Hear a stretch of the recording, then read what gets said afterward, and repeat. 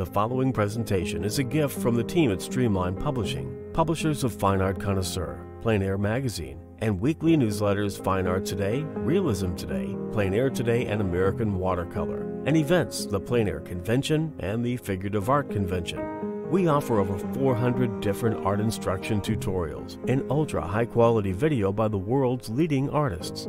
If you like what you see, help us support our artists and our team with your purchase. Each video aired has a special discount code for today only in the comments section with a link to the video offered. And to see everything we do, or if you want to receive notice of new releases, new products, and new events for artists, simply click the other link, which says, "See everything we do." Thank you. Hi there, I'm Eric Rhodes, publisher of Fine Art Connoisseur and Plein Air Magazine.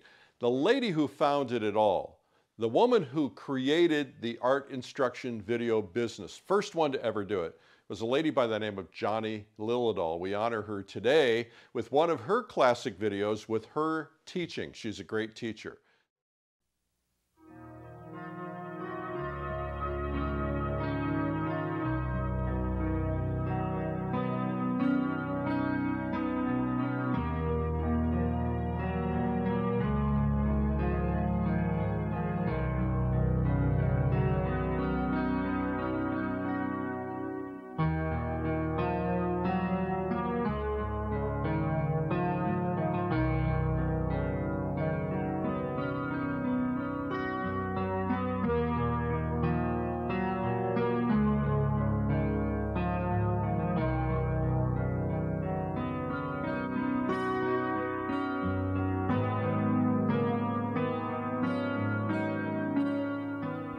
Welcome to my studio. I've just finished this portrait sketch, which I might use as the basis for a painting in the future, or I might use it to put a face on a character in some other type painting than a portrait.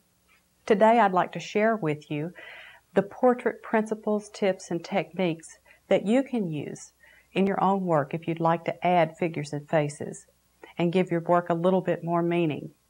Let's look at a gallery of my work, and I'll show you how I've used the very techniques that I'm going to share with you today to make my work richer and fuller.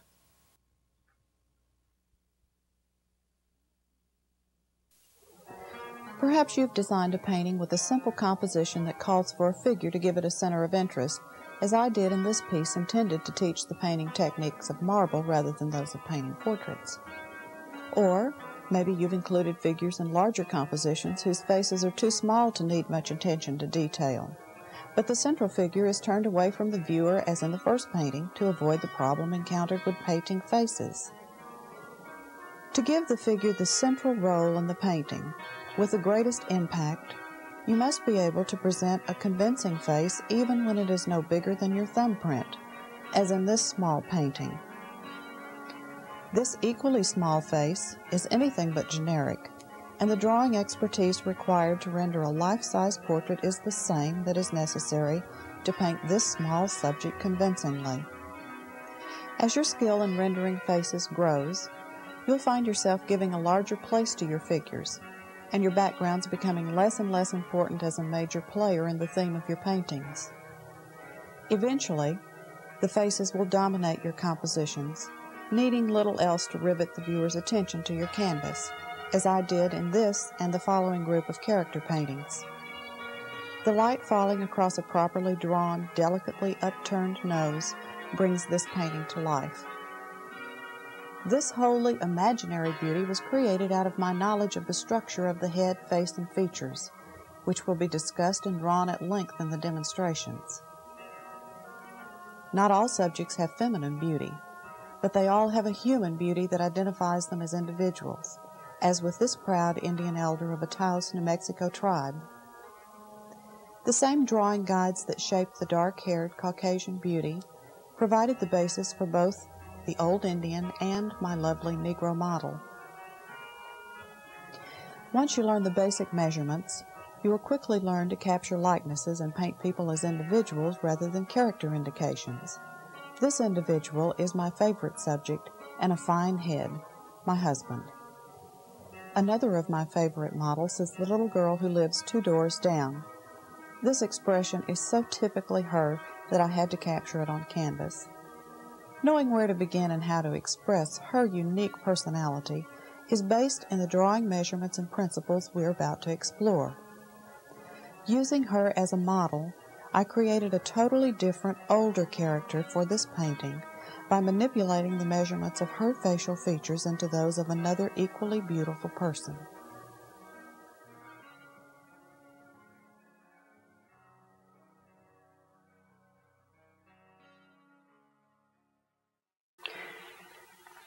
The hardest thing about painting and drawing is knowing where to begin. There are many ways to approach it, but however you choose, the first marks that you put on the paper are the only ones that you really have exclusive control over if you're trying to get a likeness of a model. Some people begin by drawing the outer extremities of the head and working in. Some people begin by drawing the eyes and working out from there. Another method, and the one that I use, is working from the center of the face and the plane comprising the nose. Once I've decided where I'm going to work, then I have to decide how big I'm going to work. The first mark that I put on the page defines the length of the nose. Now, this is not necessarily the actual length of the model or the figure that you're trying to draw, but it's the length of the nose according to the size of the finished face that I want it to be. If I drew this measurement smaller, well, then every other feature on the face would also be smaller in direct proportion. So this distance from the top of the nose to the bottom of the nose is the only thing that I decide arbitrarily. Everything else is related to this distance.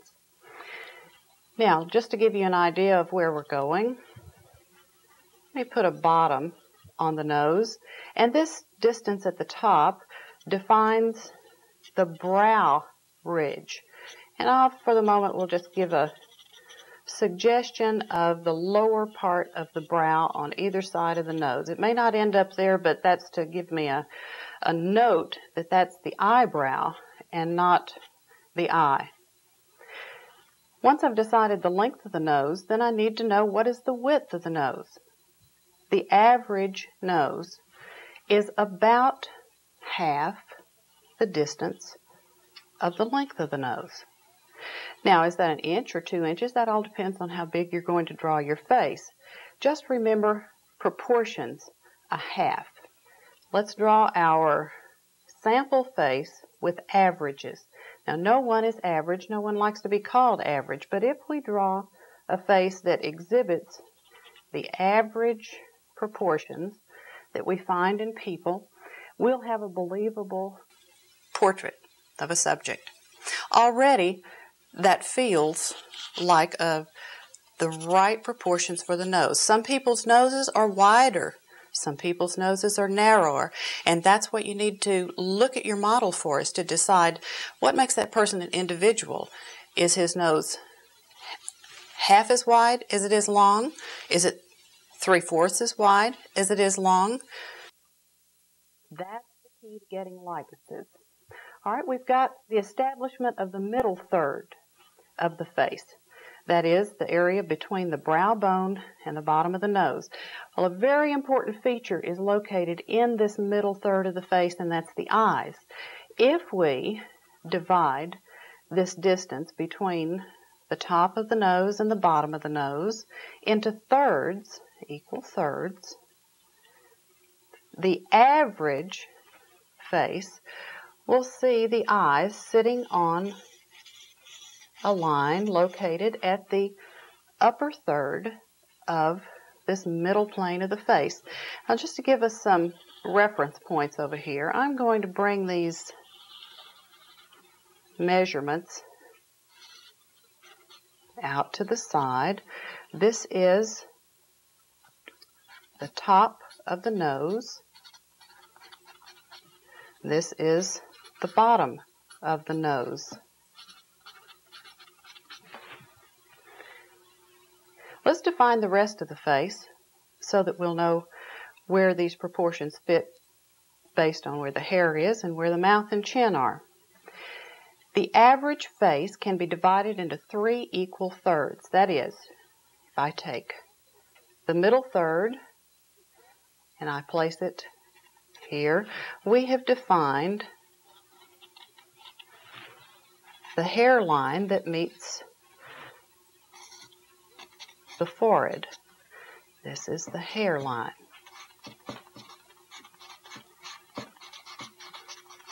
In the upper third, middle third, and the lower third defines the bottom of the chin.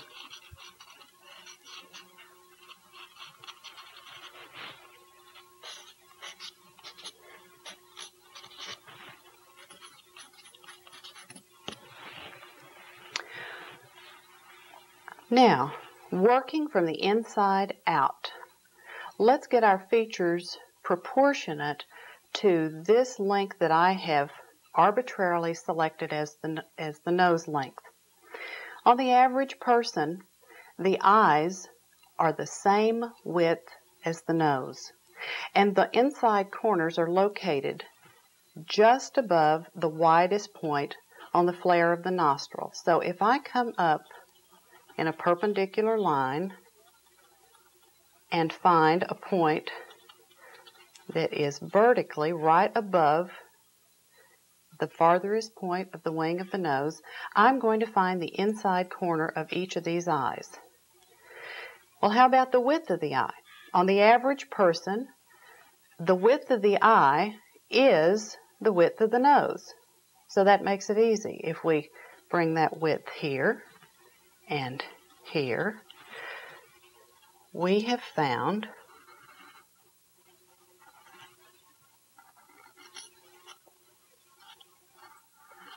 the width of the eyes, and we've placed it properly.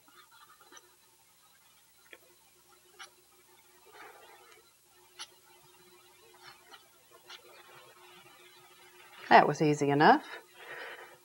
The width of the nose is the width of the eye, and the eyes are located the inside corner directly above the widest point on the nostril of the nose.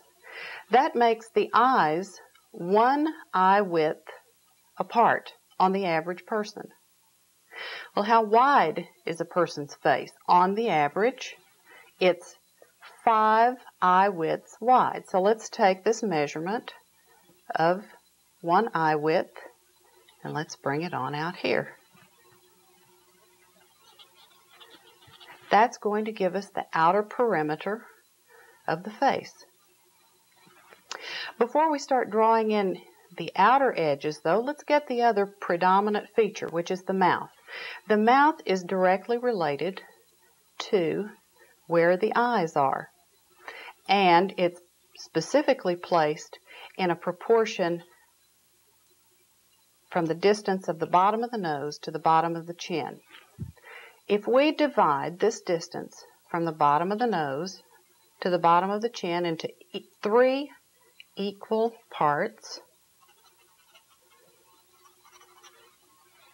the mouth is located, this is the separation between the lips, on the upper third.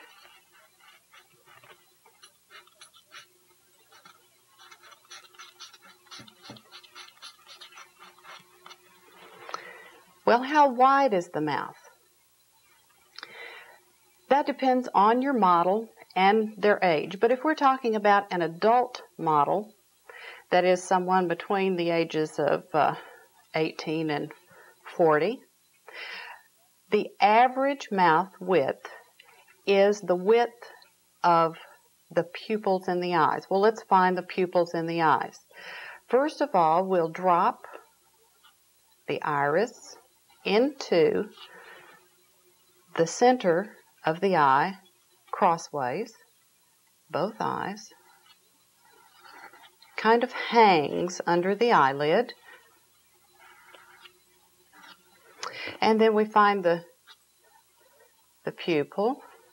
It's halfway in between. Now that looks like cat eyes. Of course, we know that human pupils are round, but that little line serves to give us the perpendicular line that's going to define the outer edges of the barrel of the mouth. The mouth will extend corner to corner to the width between the pupils of the eyes. The upper lip then sits above this line in a kind of flattened M shape, which we'll talk about a little later, and the lower lip is below that line. So that what you have then below this is the mound of the chin. All right, now we've got all of the major features placed. Let's go on up to the eyebrow. The eyebrow generally begins about the inside corner of the eye, and it extends in its arch out to the outer edge of the iris. So if we bring our arch to the outer edge of the iris before we curve it back down, and it extends beyond the eye, then we're going to have a correct placement for the eyebrow on the face. So let's bring it on both sides. The arch will come to the outer edge of the iris before it curves around the face. Now these are just placement things. They're not intended to suggest an individual. This is your average face. If you were looking at a person trying to determine what his features were, you would look at each one of these little marks that I've put on here, look at your model and say, is my model like that or is it different? The most important thing you can ask is the width of the nose half the distance of the length of the nose? That's the first question. That gives you the likeness. Well, if the answer is no, then you need to ask two more questions. Is it greater than half or is it less than half? Some people have very wide noses. Some people have very narrow noses, and that's in relation to the length of the nose. The first thing to give you a likeness. The next thing that you're going to determine is, does the inside corner of this eye actually fall directly above the outer corner of the nose? Some people, that corner sits inside. They're said to have close set eyes. For those people whose corners of the eye sit beyond the edge of the nose, they are said to have wide set eyes. So you already know these things intuitively and colloquially. We're just putting them into a more specific explanation or determination of how an individual varies from the common or the norm or the average. After all, none of us are average. We all are unique individuals, and it's how we differ from this that makes us have a unique look.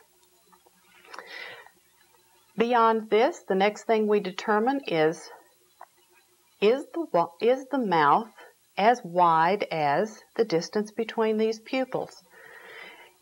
Yes, it is. No, it isn't. If the answer is no, is it wider or is it narrower?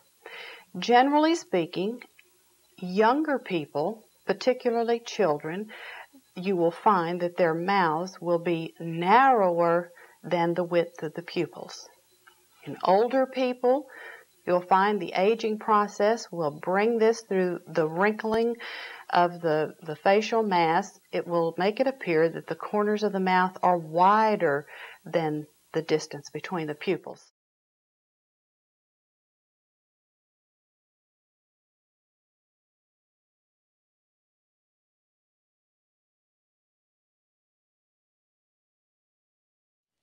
Well, that was Johnnie Liliedahl, the founder of it all. She's terrific. We miss her. Anyway, if you want to learn more about that video, go to lilyartvideo.com. And remember, in the comments section today only, we have a special discount for you. Make sure to look for that. And thank you for watching.